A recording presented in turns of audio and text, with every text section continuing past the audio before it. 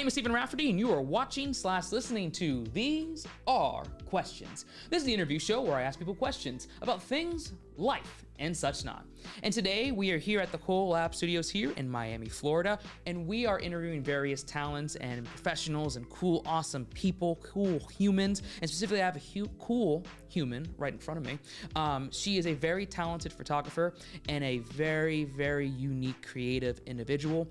Please welcome, and actually, let's transcend to this episode of These Are Questions with my very talented guest. Please welcome Sofia. Hi. Woo, yeah. Thank you. Yes. Welcome to These Are Questions. Thank you for having me. You're very welcome. Thank you for being a part of the show. I really do appreciate it. We're going to get right into the episode itself. So I'm going to ask you, Sofia, a series of questions. It's going to be based around your career and aspirations, along with a mixture of questions that are borderline idiotic and, well, randomly stupid. I'm excited. You're excited? A little nervous, but that's kind of the theme for the show. Yeah. It's a lot of excitement, a lot of nervousness. If you're me, it's a lot of internal stresses and pressures, but don't worry about that. You don't want that. You just want the excitement. You look chill. Oh, I try. Oh, thank you. That means I'm doing my job. Yeah, you're doing great. Oh, thank you. Doing my job. With that, I'll take that as a yes for everything. So, Sofia, are you ready? I'm ready. Go. Internet, are you ready? We'll find out. But I'm going to start anyway. With that, let's begin our interview. So thank you so much for being a part of These Are Questions. I really appreciate it. And we've met, we've been each other for over a year now.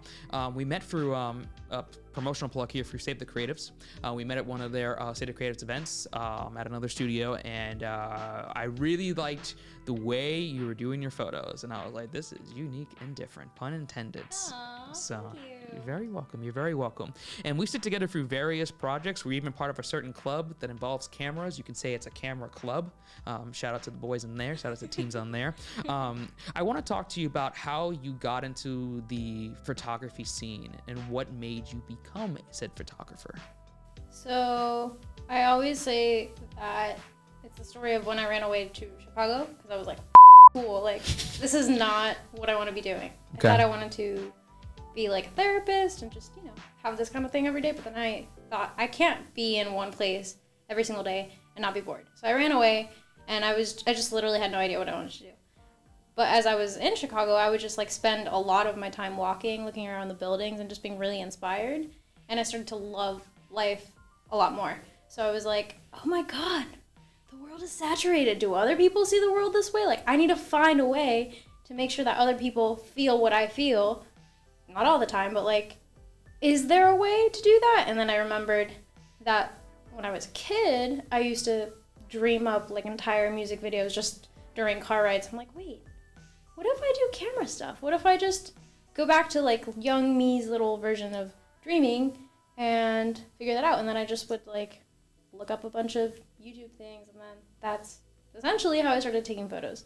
Because I was like, yeah, the camera will be my tool. The camera chose you can say. Yeah. Indirectly. Okay.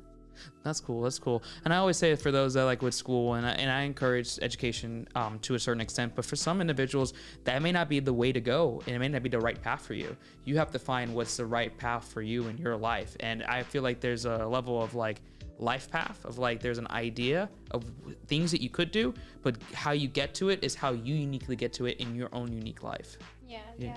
I mean, I agree. If school's not for you, that's okay. You don't need it. But I didn't eventually end up going back to study photography and like all the things within the media space. Mm-hmm. And even then I thought I would do like animation, but then I realized I don't want to be in front of a computer. No, I like people. So that's why photography kind of stuck up above anything else that was creative that I could have done. Because I knew I didn't want to do journalism or any other kind of like pathway that there was. I'm just like, how do I connect to people? Because now I can say it's not just about like, oh, look at the shot I'm taking or look at the edit that I made. It's more about connecting with people. And yeah, it's like the camera has allowed me to do that in a way that nothing else has. So Definitely. You definitely tell like the story behind the lens, and like you're building that relationship to get the best photos possible. So like there's a lot of people that get into photography are just like, oh, I just take the pictures and boom, boom, boom, right? But no, you're telling stories and you're building those relationships to get those photos. And it's very important to have that. And like, that's my favorite part of photography is not necessarily the photos, even though I really like the photos, it's the actual relationships I build with the people that I work with. 100%. I agree with that. And speaking of photos, what's your current camera setup? Like, what do you use right now? I use a Sony A7 III. Nice. You got the best. We're like, oh, just Sony? And I'm like, well, it's not about the equipment, but yeah, that's my answer. Okay, simple answer. And I always say it's not about the equipment, it's about the person using it, because you can get like a $10,000 red camera, right, for example, videography, but you could film it in like 240 pixels and just film it like a potato. Yep. Or you can get an actual potato, right, an actual potato that you can eat and make like fries and stuff, and get like the greatest photos and videos ever, you know? I love that people might not know that you're joking, but like you can. You can, yeah. Potato, so that's really cool. Yeah, absolutely. It's all about how you take the time and learn those tools to get the best thing possible for what you're trying to do with it. That's cool. And you know, I remember for like Camera Club, we shot in like different locations and different things. And there's like a cool area around the Fort Lauderdale ship that we were shooting. But I want to ask, like, what was one of the coolest locations you've done a photo shoot before? It's not something that I think people would feel like is cool, but I had a lot of fun during the photo shoot. So here we have so many different types of trees and foliage and just animals. I love Florida's variety. And these trees are like trees that grow on water, but they have really tall roots. So basically, like, I couldn't be in the water because we don't know what's in there, but I climbed a bunch of roots to get to the top of the roots of one part of the tree. And then as I was on the roots, I made like the other person go climb the roots. So we're both like kind of balancing on water, trying not to get bit up by mosquitoes and or fall into like potential alligators. And yeah, it was like really beautiful photos. Those were her favorite ones because within that shoot we did a bunch of different locations, but I just felt like a monkey girl taking photos with my camera, and I love that. I was just in a tree. That's pretty cool. Like, you get the behind the scenes of the tree itself, but like also like you're kind of like parkouring and like in the sense of like jumping from tree to tree, you know? Literally. Yeah. Oh, that's dangerous though. I respect that. I couldn't, I would wipe out pretty bad. Like, I remember when we were doing Camera Club, I was like, safety, do you want to jump this? Do you want to do this? I'm like, I'm not, you know, do it. Yeah. Do it. It hurt though. Yeah. I say that because when I did a lot of photography early on, I used to be very guerrilla filmmaking, and I still am at times. You know, you have to do it sometimes, right? But I get wiser as time goes on. I'm like, certain thing, you know what I mean? I learned it the hard way the first time, and I do it the second time, you know? Yeah. Unless the shot's worth it, obviously. Yeah, I guess I haven't had like such an experience where I'm like, we're not doing that again. Because I would climb a tree again. That's good. It's good to know. You made a record on These Are Questions. Sofia will climb a tree to get the right shot for you. Put that on like your testimonial or like your guarantees. We'll guarantee that. Well, yeah. And actually, within that shoot, I did end up going in the water. I was like right here with the camera, like. So I will do multiple things in nature just to get the shot. Okay, fair enough. It's part of the game. Sometimes if the shot is worth it, you'll do what you need to do to get said shot. Yeah. And you'll know as a photographer when it's worth it and when it's not. So. Very cool. I'm going to switch gears here and ask you a very important question here on These Are Questions. The question I want to ask you is, do you think that a dragon can fit into a corporate 9-to-5 job position? It depends on the type of dragon. Because my first gut reaction was like, no, never. And then I saw a dragon that like wears glasses, loves to have his normal cup of coffee every day, and just like he's like a monotone routine guy. I feel like there would be a kind of dragon that would be down to do that, but the dragon species in general, no. Okay. They're too wild, too free to be doing a 9-to-5. Okay, you can't. Maybe the outlier may do it, but not the majority. Yeah. Okay. Yeah. Okay. Good to know. I feel strongly on that one. I do too.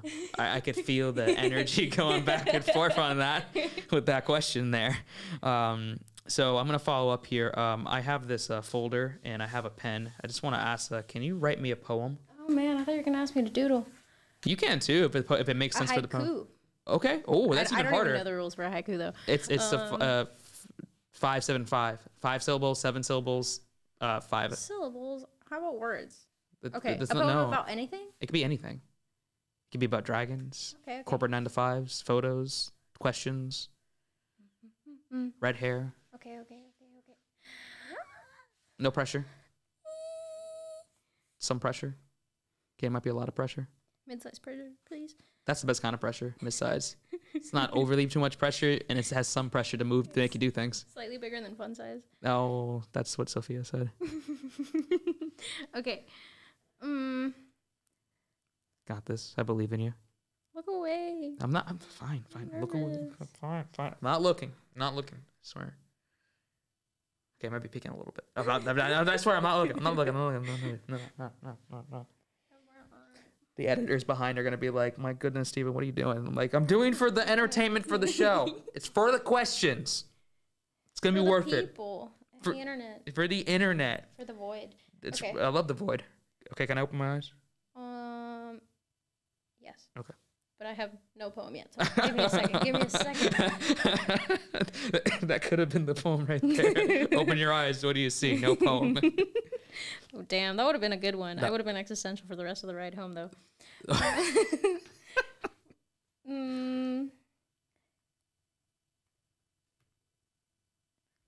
love that I get to write on a journal. It's not just a piece of paper. Yeah, we keep it classy here on These Are Questions. You need papers when you have folders and journals. I'm going to keep this, when you get, you're already big, but when you get really, really big in your photos, I'm going to keep this and be like, yes, she wrote this on this episode. Frame it, please. I will. I'll frame it. I'll take the photograph here and put it on the episode. Ooh. I will. Please. I will. I want it. I'm not joking. I will go to the dollar store and get a frame like as soon as this episode's over.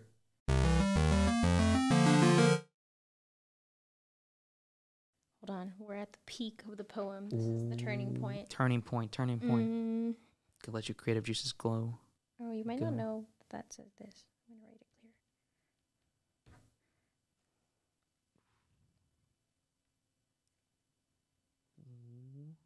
This is the very important part of the show. What if it doesn't turn? What if it just ends? That's also a poem right there, too. Okay, this is my poem. Okay. Want me to read it out? I'll read it out. Yeah, I'll read it out. Okay. But like with your reader voice. What, I don't have a reader voice? If it was You have a podcaster voice and a regular person voice. I have a Steven voice. I have the best voice. I have a voice. You have the best voice. The show has the best voice. Okay, what am I talking about? Is there a title for this poem or no? Curls. Oh, thank you. I have nice curls. You have nice curls. That was the inspo. I'm not even kidding. Okay. Jeez, okay. Curls. The bounce house mouse. I can't read this. I can't read their handwriting. I was doing so good. I couldn't read that word. You were. I was doing so good. Okay. Whisper it to you. Okay. Twist. Twist. Oh, that's twist? That's a G. Okay. Sorry, I got it. If you will. Okay, I got it. Don't worry about it. Okay. Curls. Okay. Composure. What? Who needs? Let's go on. Never. It's not going on. We don't need composers. I'm just screaming in my microphone to get the editors upset. Curls. Okay, curls. Girls. Wait, what? This is a different kind of poem now. You're trying to get me in trouble. All right. We got this, guys. Curls. The bounce house mouse twists and turns and yearns and falls and twirls. The end. That was a poem. That was the full poem. Full poem by Sofia of Let's Transcend. My book comes out April 27th, 2025. I was going to say 2024. I was like, we're past that now. This episode's coming out in the summer, my man. Not in the fall, as mentioned before, or indirectly. You saw the time it took to write that one poem. I need time. That could be the next poem. I need time. You got to sign it. You got to put your signature next to it, though, to know it's official. You got to put that signature. That's okay. It's gonna be really hard to cut that and make a frame out of it, but it's fine. Don't worry about it. Do I? You. Thank you. Really? Mm-hmm. Oh, thank you. No one's ever said that to me. Stop. I was kidding. Composure. Questions. These are questions. Could you ride a surfboard in a skate park? Yes. Okay. Have you done that before? No. Do you want to?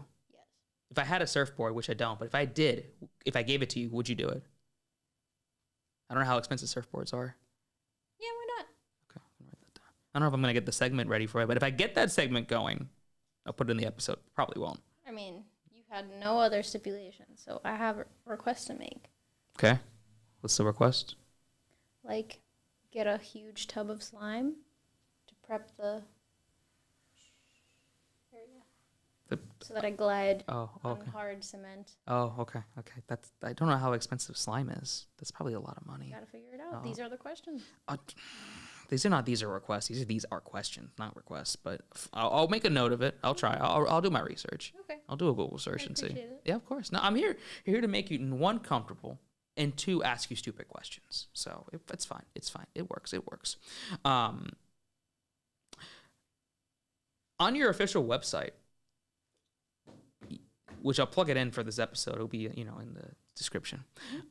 You state that you are a observer of all things. How does that saying correlate with your mindset, and mindset specifically when you're taking your photos? So, I guess to address the mindset part of the question, when I was writing my website, I got very existential. I was like, who the fuck am I as a photographer? That could be the start of it right there. Am I just going to be like, I will capture the moment for you, stopping time in one shot, like anything cliche? I just was like, this doesn't even feel like me. So at the root of it all, I think any photographer is an observer. You're taking the time to capture a moment. Personally, I shoot like, let's hope I got that one, like, and then pretend that that is not how I shoot, but that's 100% how I shoot. But at the end of the day, like, we're observing things, we're observing the beauty in things, and so I felt like that needed to be said, I guess, at that point. That's my answer for the mindset part of the question. But in terms of, in my actual photo shoots, yeah, I could be observing the light. Yeah, I could be observing, like, if the hair is on your face, or if if your arm is looking awkward and, like, your hand is like this instead of like this. Like, I could be observing that. Sure.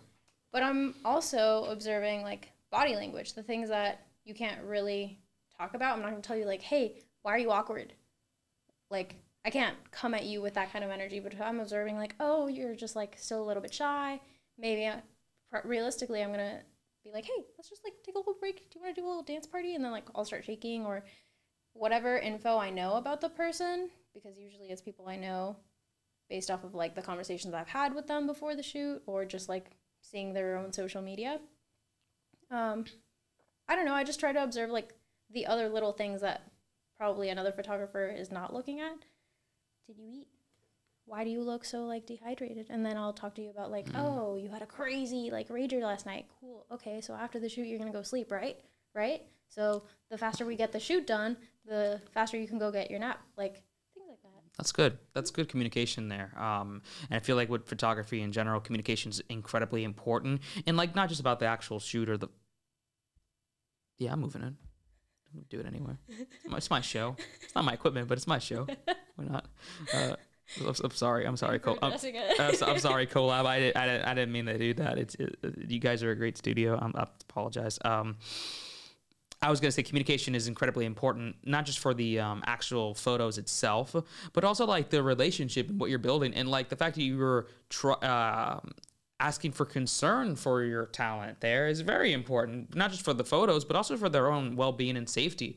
If the talent is unfit or unwell or something's going on, having that relationship building piece makes all the difference, and also gives me more trust as a client hiring you, because it's like, oh, she's not just here to take the pictures, whatever. She's actually caring about my well-being and actually wants to take care of me and make sure I'm doing okay, so everything is good, So it's the little things.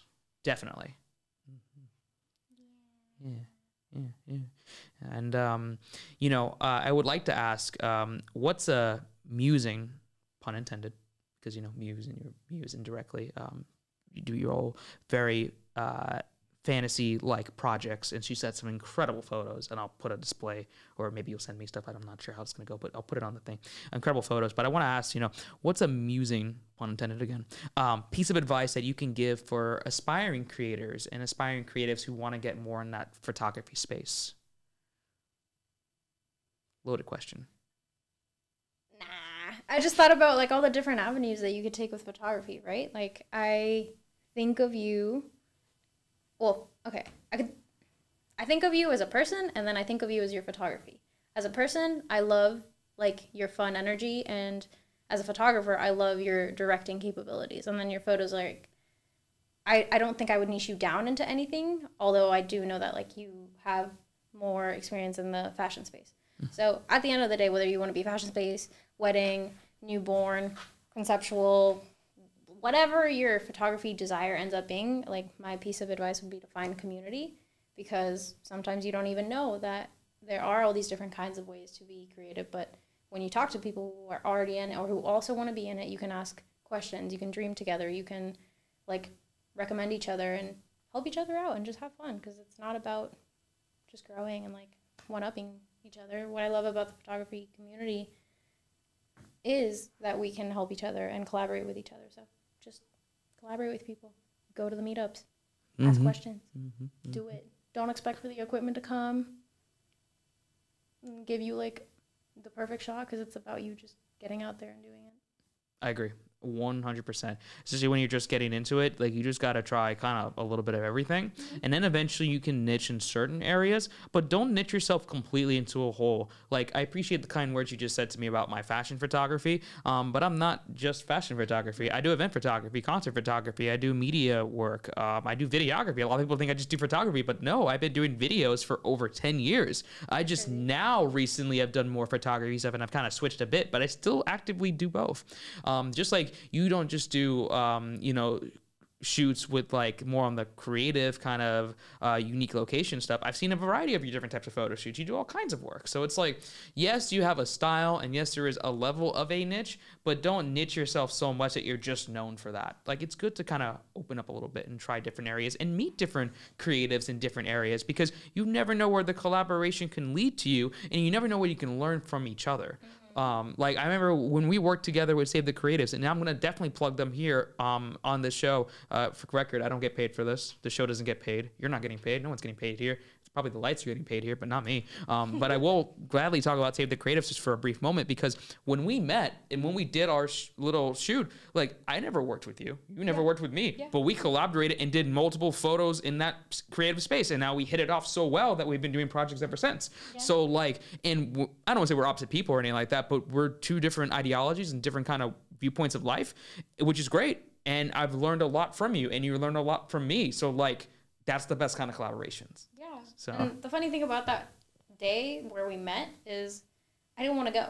I didn't want to go because it was a far drive, because I thought like, oh no, I've been in the photography space long enough. Why do I need to keep going to free things? Or why do I need to go practice lighting when like I already understand it? And I did end up learning technical things. I did end up really cool and fun people who I've loved following up with them after the fact. And I don't know, that day was a learning experience for me to be like, you can never stop learning and growing and collaborating. Like the only way that you grow is by continuing to like support the community that feeds this. So, Absolutely. I agree. And it's kind of tricky as like photographers, just because like, it's like okay, I want to do the free projects, I want to do the paid projects, what I want to do, right? I think I would say like 80-20. Like 80% should be your paid work and your business work if you're trying to make it to a business. But then that 20% should be like creative and like hobby-wise and collaborating-wise, and, you know, picking to choose the projects you want to just do for TFP or time for print, and having those cool projects. Because I don't know about you, and I don't want to speak directly on your behalf unless you allow me to, you know. But I will say, like, I did this as a hobby, you know, because it was interesting to me. And then I still have that even from a business sense. Like if I'm not having fun with it, I don't want to keep doing it. Yeah. I like these shows. I like doing the podcast. I like doing the video work. I like meeting people. I like just doing cool, unique things for me because I like doing it. Yeah. If I didn't like doing it, then I would have a harder time being in this space. So not everything should be free. In fact, most of it shouldn't be free. If you're established. When you're starting out, it's different. But when it's established, most of it should not be free. But you should always keep a little bit in your back pocket, you know, of just like the cool projects, the projects you're like, yeah, this would be cool to do. It's something I want to do. Yeah, because at the end of the day, even if you don't label yourself as a creative. I think we're all creative in some way, and if you're not feeding that little monster that consistently needs inspiration, it's gonna die on you. And nothing's gonna work. No, it just causes a ripple effect. I don't know. That's a good way to explain it. It's like a little like human. It's a little ass human. Little ass, real ass, imaginary ass human. Imaginary, yes. Well, we're in Miami, and there's a lot of imaginary. Never mind. I'm not going to say that. I'm going to get in trouble. There's a lot of humans in Miami. There's a lot of humans in the world. There's millions and millions of humans, and a lot of them are little and big and mid-size and all kinds of sizes. But just keep a little bit in your back pocket. There you go. Thanks for the advice, though. That was great. Great kind of advice going on with this episode here on These Are Questions. I really appreciate it. We're almost towards the end of our episode, but I have just 2 more questions to ask you. And they're both somewhat funny or indirectly funny, or who knows? I don't know. I want to ask you, would you rather live in the bottom of the ocean or high above the clouds? Above the clouds. Okay. I mean, I know people that would answer, like, in the ocean, but no. No, brother, no. I want to be in the sky, listening to Clocks by Coldplay, having like a little iridescent rainbow potion. Nice.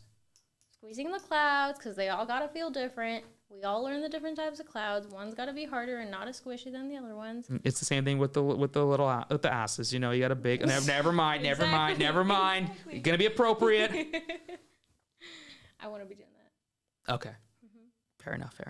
And I'm the same way. I would like to be above in the clouds and just kind of soaring through the air, though trying not to fly around because I can't fly as of this time. No, a cloud would take you. It's your little cloud car. Oh, we get cars up there? Yo, cloud cars. Car clouds. This episode is sponsored by Cloud Cars. Imagine 20 years later, we get an article and say like, oh yeah, the first cloud car is going up in the air. And I'm like, see? Told you. Cool. So cool. We should get the rights for that, the trademarks. Say we created that together. 50-50. Yeah. Yeah. Well, it'll probably be like, yes. Here. There you go. Proof. I have one more question to ask you, and these are questions in this fun episode of the show. And the question I want to ask you is, if you had to recruit a team of mythical creatures to be on your Family Feud TV episode, so on the game show, Okay. which creatures would you recruit and why? Is it define mythical creatures? Like, I think of like fairies and elves and wizards and that kind of sense. Okay. Yeah. So then an ancient wizard. Okay, that's good for Family Feud. Gonna know a lot of stuff.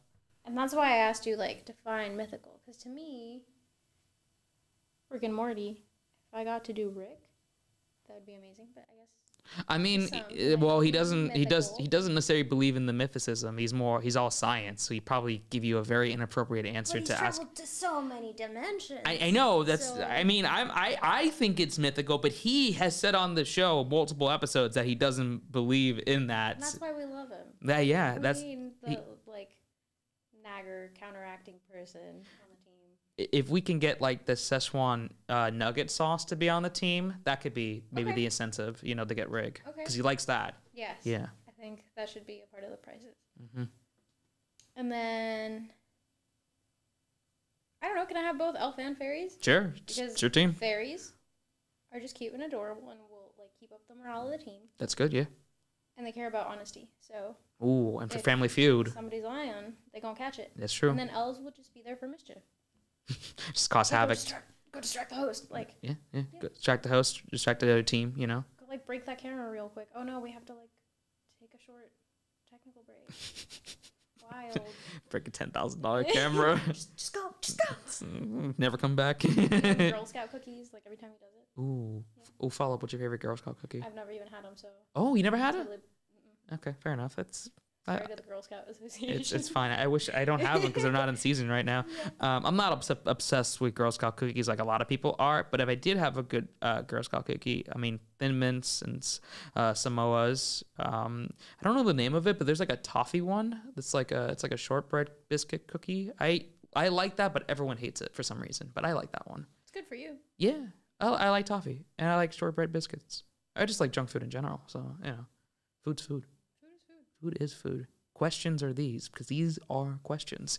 And this is our segue to finish up our episode of These Are Questions. On a serious note, Sophia, thank you so much for taking the time out of your very busy schedule, because I know you're running around doing all kinds of crazy madness, and that makes you uniquely you. I appreciate taking the time for being a part of this episode.